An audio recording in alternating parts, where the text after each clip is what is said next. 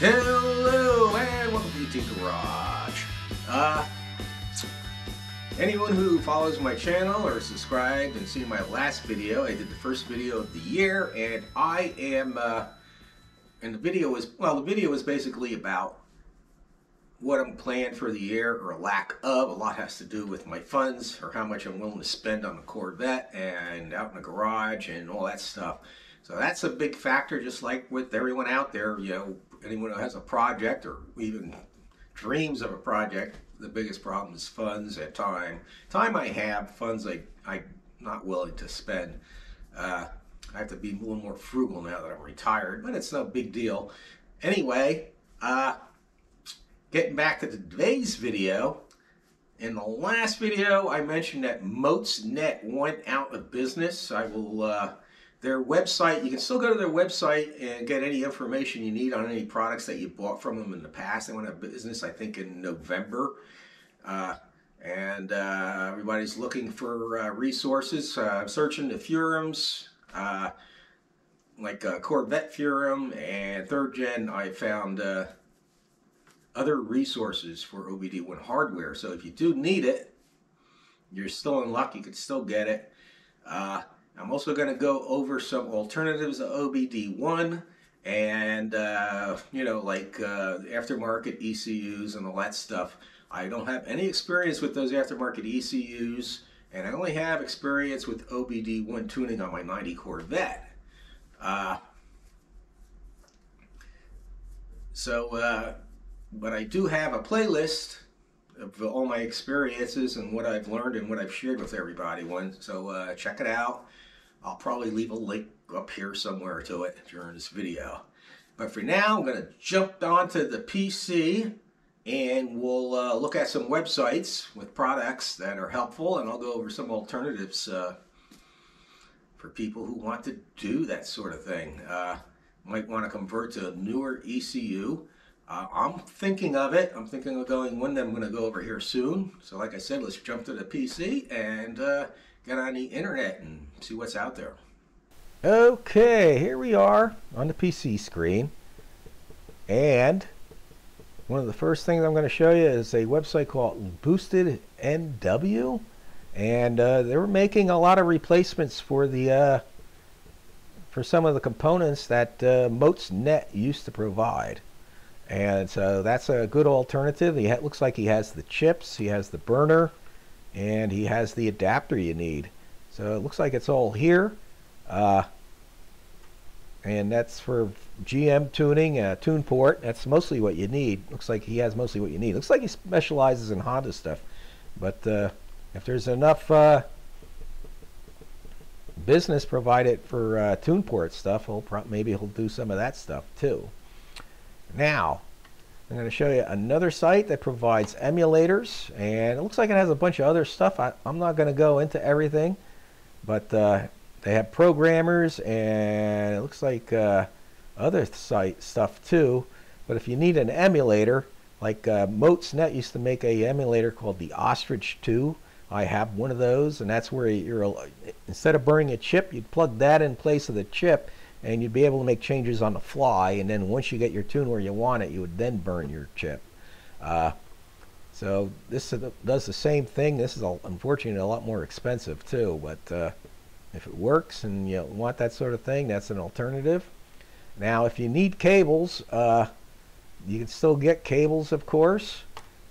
There's one of my favorites is 1320 Electronics LLC. They have the Bluetooth adapters. I know at one point some of their products, they just didn't have them available because availability of components, so check first. And another one, of course, is let's see, Red Devil River. He has a bunch of ALDL cables and a bunch of other components. You have to look through the page. And if you have the LT1 OBD1, well, whether it's OBD1 or not, if it's the LT1 platform, well, LT1, I mean the LT1 that came on the cars made during the 90s, like the Camaro, Firebird, and Corvette. This has good information on tuning them. And another DIY auto tune seems to have what you need for MegaSquirt, and it has a bunch of articles on converting using the MegaSquirt with your L98 or LT1. So that's always an option. And now if you get, of course this will be, if you go an aftermarket ECU, one thing you have to consider is what you're going to need. Like for instance, you have the 700 R4/4L60 transmission. You're going to need to have computer control of the torque converter lockup. And then if you want to have your AC disabled when you go wide open throttle, you're going to want to have that capability. Another really important capability is make sure this system has the ability to use a knock sensor, because you don't want detonation and blowing up your motor. I prefer to use a knock sensor. I advise you use one too. Now we'll get into probably the most expensive system if you go aftermarket, and that would be the Holley. And this company here, the Racer's Edge Performance, they actually have it on sale right now according to their page. That's probably a more complete system. And what's good about this is you can contact them first, tell them what you want to do, and make sure it has everything you need and does all the capabilities that you want. So that's really important, because then you'll have all that product support too for converting the tune port to aftermarket and getting it to work with your system. These guys are probably going to know that better than, certainly better than I do, because I've never done a conversion with an aftermarket ECU, and there's a lot involved with it. Like I said, there's, it's not just plug and play. I am going to go in a plug and play at the end of this video. I was going to go and do it first, but it wouldn't. The page wouldn't load, so I don't know what's going on there. Hopefully it'll load by the time I produce this video. Let's go with the other ones. And here's one. If you wanted to convert your system to use an LS computer, it's this company. Like I said, these can get pretty pricey, all this stuff. So keep that in mind. That would be pretty involved. You're going to have to replace your front timing cover, so you can use a cam sensor and a you're going to be able to need a cam sensor and a sensor on the crankshaft. So you got a lot of research to do before you do this and spend that money. Good news, if you want a plug and play system, there are systems like the Halltech, but that's only for like 86 through 89. It says here, Camaro fired by Corvettes. I don't know why that wouldn't work on the 85 and 84. You could probably do something to convert. I would contact these companies first. So like I said, make sure you contact these people before you do any of this. And before I go any further, do not ask me for links to these web pages. I will have it in the description box. Check the description box first. If for some reason you can't get in the description box, you can always leave a comment. So, and I'll try and get it for you if I have the time. Okay, another one, of course, is the Phitech system. That's probably one of the cheaper systems. Like I said, make sure it has all the abilities that you need.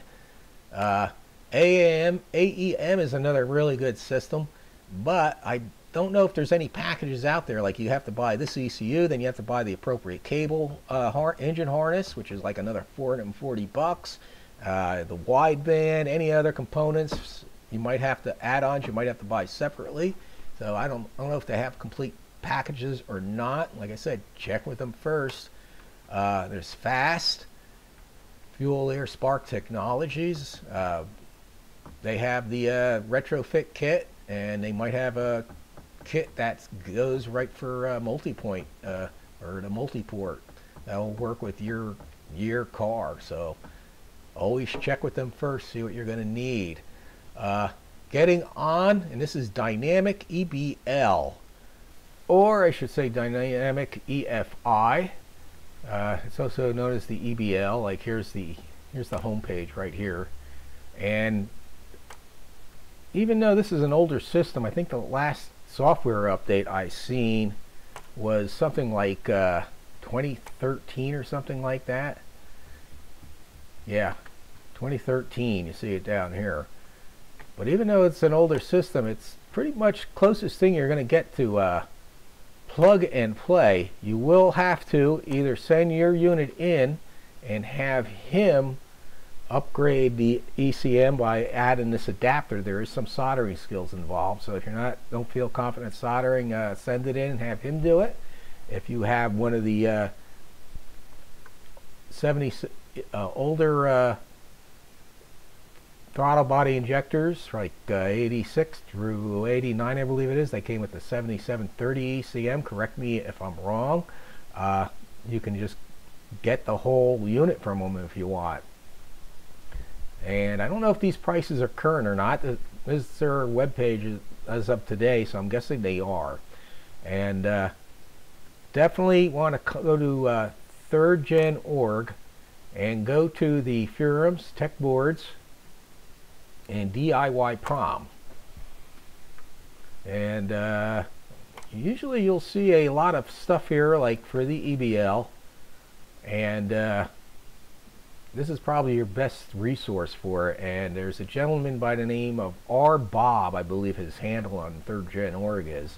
And he is the owner of this company. And when it comes to this system or OBD1 tuning, he's probably one of the best sources of information out there. It's supposed to be a very good system. One thing I like about this system is I can run directly off a wideband, which is nice. I can data log and run off it instead of the older OBD1 air fuel narrowband, which isn't anywhere as accurate as a wideband, or supposedly isn't. So I'm actually considering this system. If I do, of course I'll do a video on it and let you know how it all works out. Still waiting. I did email him. I'm waiting for a reply. So I don't hear from him soon, I'll just maybe try calling him or contacting him directly or something like that. Anyway, everything out there, keep in mind, everything out there is going to have some type of learning curve, whether you stick with the OBD1, and if you're already doing OBD1, basically I'm just showing you where to get the components, so you already know. And if you decide to go aftermarket, you definitely want to do a lot of research and consider all the advantages and disadvantages. When it comes to changing out your, say you decide to change out your ECU, I think one of the, for just a mild street engine, it's really not necessary. You're probably better off just sticking with the OBD1.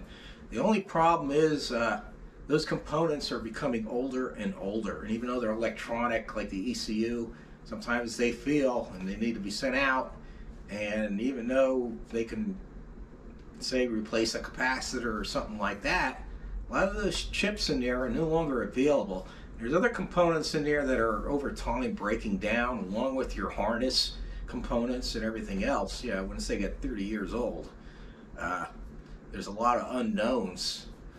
You just can't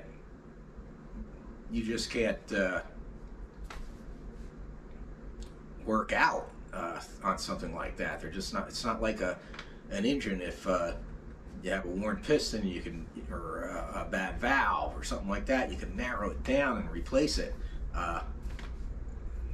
Electronics can be pretty daunting, even for people that are experienced at it. So it may come down that in the future, if you want to keep using your older vehicle, especially older tune ports, you're going to have to update your system.